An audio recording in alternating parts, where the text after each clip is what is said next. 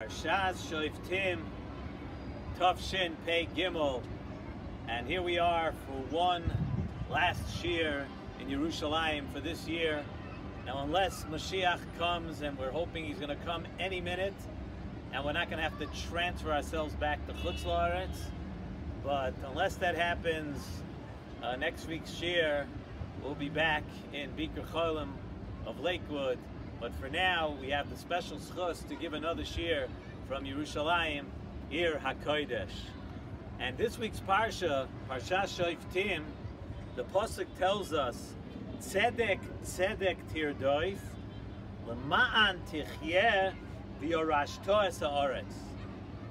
Tzedek, Tzedek tirdoif. So the Targum Onkelos tells us that Tzedek, it's a lashon of emes here, that one should run after, tzedek, tzedek, tirdoif, that one should run after and pursue the truth. So Nesivos Shalom asks a very obvious question here. It's something that every single one of us should be thinking about, that once something is the truth, how do you continue to run after more truth? I mean, if it's true, and that's it. That's the truth. But tzedek, tzedek, tirdoif, run after the truth of the truth, that's sort of, it's a little bit difficult to understand. How does one do more than the truth? I'll quote you a Gemara. The Gemara Masechta Baba Basra, Daf Ches Amud Beis says like this, that the pasuk of V'hamaskilim yazhiru k'zoyar harakia, that pasuk is referring to a dayan, a judge, who is done din emes la'amitoi. That he judges, he's done a din emes la'amitoi. Once again, the truth of the truth. And so here too, what is emes la'amitoi? Once again, once you have the truth, double emes, what's double truth? How exactly does that work? And really, another question that we need to ask is, what is so special about a dayan, about a judge who judges the truth of the truth, a judge who judges even actually the truth? I mean, isn't that actually the job of a judge? Isn't that what a dayan is supposed to do? So if a dayan does his job and he seeks out the truth, he gets such a big reward. It should be pretty understood that a dayan should have to judge truthfully, otherwise he's in the wrong profession, he's in the wrong job. Actually, the Gemara Masechta Shabbos Daf Yud Amud Aleph tells us that a dayan, a judge who is dan din emes la'amitoi, that he judges truthfully. Now listen to this, a judge who does that, the Gemara Masechta Shabbos says, he becomes a shutuf to HaKadosh Baruch Hu in Maaseh Bereishis, a partner with Hashem in Maaseh Bereishis. So it sounds like it's a very, very big and high madrega indeed. I mean, to be a partner with HaKadosh Baruch Hu in creating the world, that is a very, very big madrega. So how do we understand this? So Nesivos Shalom explains with a thought from the Torah Ha'avos. And the Torah Ha'avos, and he says the following, you got to hold on to your thinking caps a little bit here. This is a little bit deep. The Torah Ha'avos tells us that there is a truth that you know in your mind intellectually, that you've come to the decision in your mind that something is the truth and that you reach the truth. But then there is something which is even more than that truth. And what is that? It's the truth that you feel and you know in your heart. And if you think about it, everybody knows that there really is such a thing. Sometimes you think something is the truth and something is the emes, but in your heart you know that something is lacking. But when in your heart you know that you're coming to the real truth, then you really, really feel it. And that's the additional truth. That is the Targum of Kushta Tehi Rodif. That's what the Targum says, to run after the truth, that even after you know that something is true in your mind, intellectually, that's only the first stage. That's the first stage of truth, that you attain that truth intellectually. But then we say, the Torah says, don't stop there. Continue to try to attain the truth that's in your heart also. And when it comes to MS, when it comes to the truth, the Nesivos Shalom tells us there are some things that we have to keep in mind. And he says like this, you know that Hashem desires a place, to have a dwelling place here on this world. We've spoken about it when we spoke about the Mishkan. We've spoken about it in different areas and different times.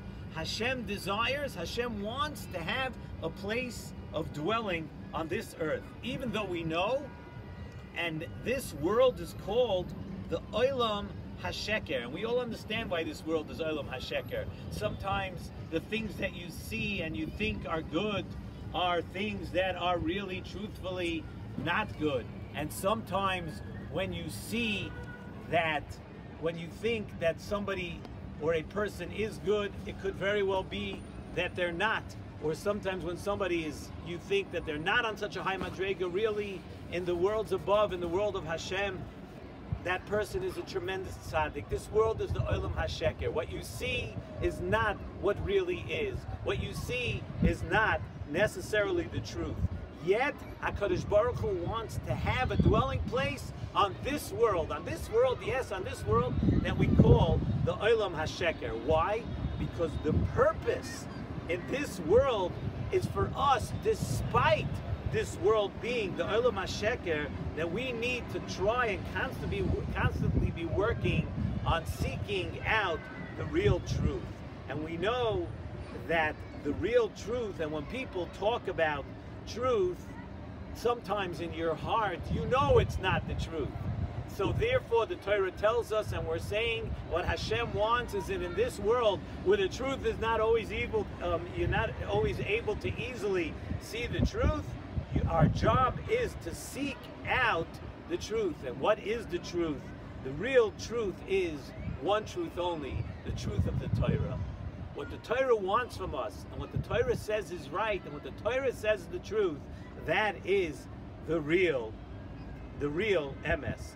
So when a dayan is done, din MS la'amitoy, that he pursues more, and he's constantly trying to seek out the real truth. The reason he is called such a big madrega as a shutaf, a partner with HaKadosh Baruch Hu, Ma'aseh Bereishis, is because that's why Hashem created the world.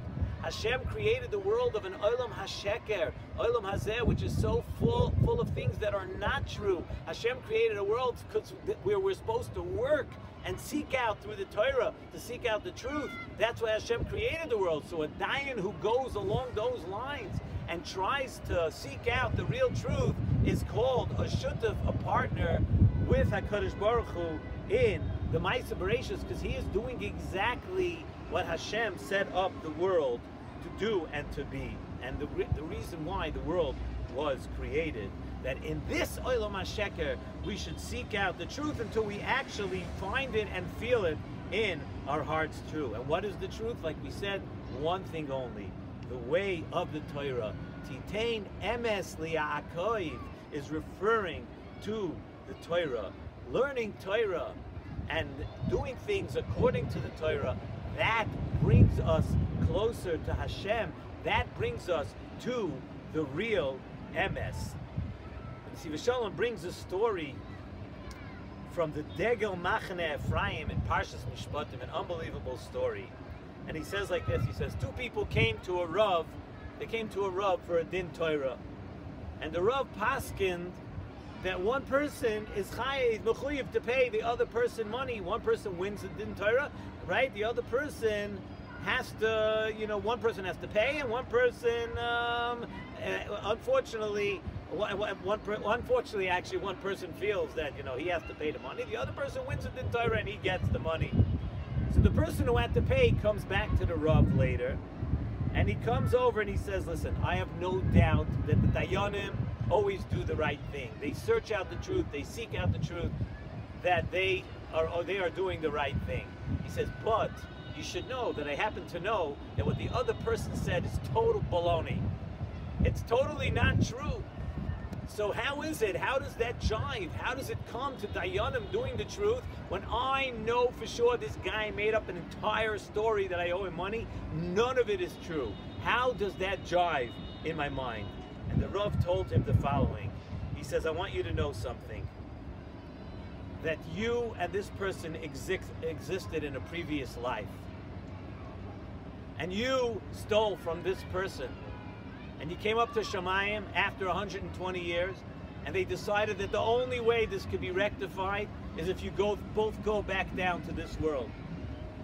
And there's going to be a Din Torah. And you're going to think that really it's all made up. But in Shemayim, they know what the truth of the truth, what it really is that you really owed him the money, and everything in this world looks like it doesn't fit. It looks like it doesn't jive. It looks like it's not true. But Hashem has, through the Torah, that the Torah will eventually bring out the truth. Titain emes Yaakov, the Torah is the Torah's emes, even if we don't understand it. And that's really the lesson of our parsha, that sometimes we don't understand. That a Rav does this, and a person does this, and this is Das Torah, and this is... It doesn't always make sense to us. But it's Tzedek Tir Doif. The Torah goes through and through more than our minds intellectually can comprehend. The Torah goes through and through, and if we live a life of Torah, we understand that through the Torah and through learning the Torah, we're always going to see the absolute truth. Tzedek Tir Doif. There's the truth intellectually, but your mind can only reach so far. And then after that, there's more of a truth that the Torah brings out when we know it's the truth in our heart, and when the real truth is actually brought out. And once we're finishing the shir here in Yerushalayim, we should say that we should all be Zaycha to come back to this beautiful city. The city, you know, we think so much that we think we live in Lakewood, right? We have wonderful, we have Chesed, we have Tzedakah, we have Torah, we had everything. But we have to remember that we're still in Galus. And this is the place of Yerushalayim. This is the garden. This is the backyard of HaKadosh Baruch Hu. This is the land that Hashem is seeking out. This is the land that Hashem loves. Which we should understand that that's the real truth. The real truth is that everything that we have over there in Chutz La'aretz is lacking. It's lacking Kedushas Eretz Yisrael. It's lacking being close to HaKadosh Baruch Hu. We should all be Zaycha that in Eretz Hashem, very soon we should all come back to this beautiful city together, Ke'ish Echad, B'Lev Echad, together with Mashiach Tzidkenu. Amen.